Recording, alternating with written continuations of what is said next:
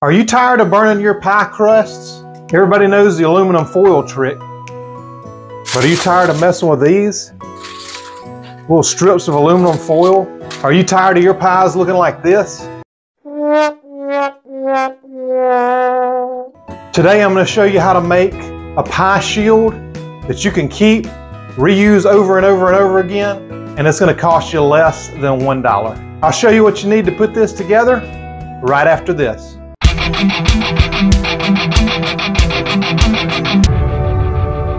Nobody wants a burned pie crust, but nobody wants to go to all the trouble every time of messing with the aluminum foil.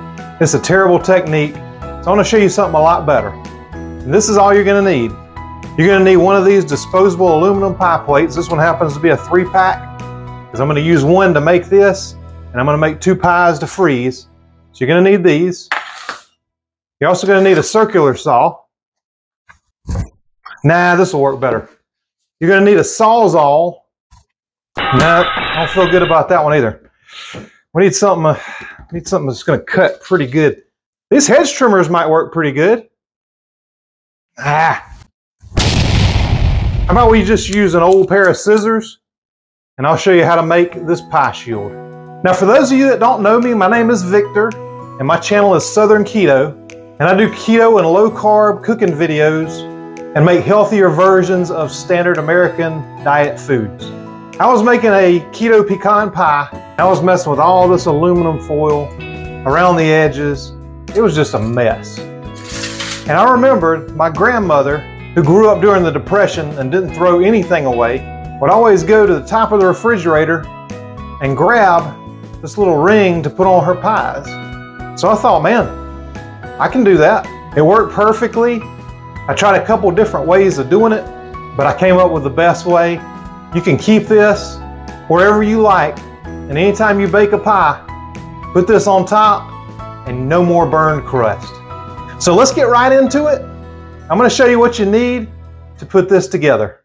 So I have these aluminum pans here. This one comes in a 3-pack, but the super sturdy is what you want to get. I got these at Walmart. They were $2.98. I'm just going to take the bottom one, take my scissors, and just be real careful that you don't stick it through your hand, but I'm just going to put it like that. Know where your fingers are? Just give it a little push through, just like that. That's going to get our hole started. Then I'm just going to take these scissors and go right to the edge of where that circle is. And you might want to make a little cut like this just to make it easier.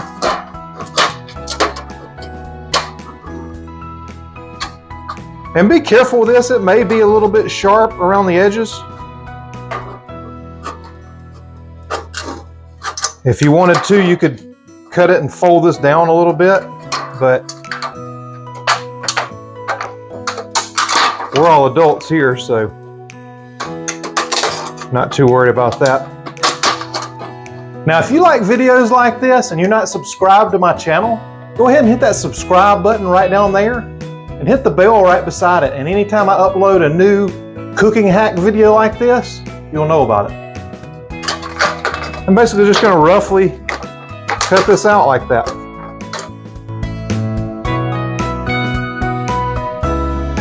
And then once you got a little space to work with, you can kind of go back in and trim this up a little better. Just be careful not to cut yourself. And since we're not using the tools I originally thought about using, you know, you don't need to wear any safety goggles or anything, I don't believe. You should be just fine. But yeah, if you got little jagged edges like that, just kind of cut them off. You don't want this getting down in your food or anything, and you don't want to cut yourself either.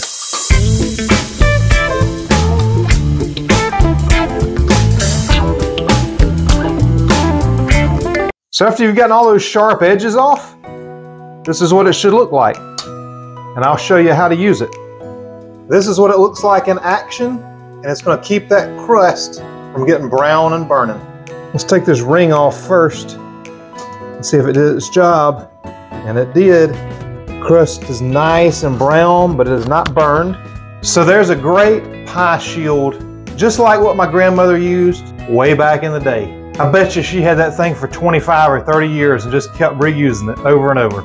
If you're wondering what kind of pies or desserts to make using this, and you like keto or low carb, or you just want to try something different, because a lot of times you can't taste the difference, I'm going to put some videos right over here with recipes that you can try that you will love.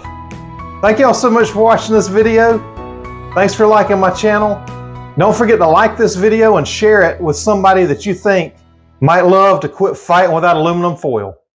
Thanks so much for watching, and I'll see you in the next video.